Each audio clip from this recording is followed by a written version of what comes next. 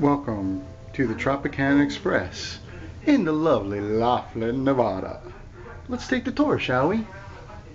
We'll start with the obligatory bathroom. As you can see, nothing fancy about it, pretty standard. Standard tub and shower combination, although the shower head is quite high, and it's one of those lovely fancy massaging ones. Woo-hoo-hoo-hoo. We come over here, we have the full-length mirror, as you can see, full-length mirror, and plenty of towels, soap, and yes, you guessed it, shower cap.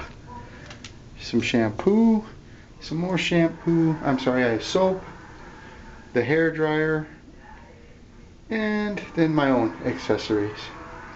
So we step out of the bathroom and we step into the spacious hallway.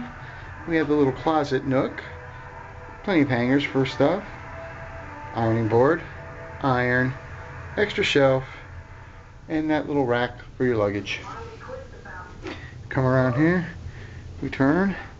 As you can see, lovely desk, lovely lamp, my cooler, wonderful bed, plenty of pillows, nice and comfortable. King size bed, very, very nice indeed. Another lamp, a table, nice fall leather chair. As we turn over here, flat screen TV, at least the screen, not the TV itself. Pretty good cabinet with plenty of storage space. You got a nice little business center table with 2 chairs and another lamp, pictures on the wall. As you can see, everything's done in earth tones here. Cups, ice bucket.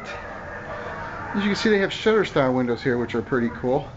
You come over to these and you just kind of tug on the little bar there and it opens them and shuts them, and then of course they open. So if you wanted to get a better look at the outside, as you can see, I have a pretty decent view. Colorado Bell.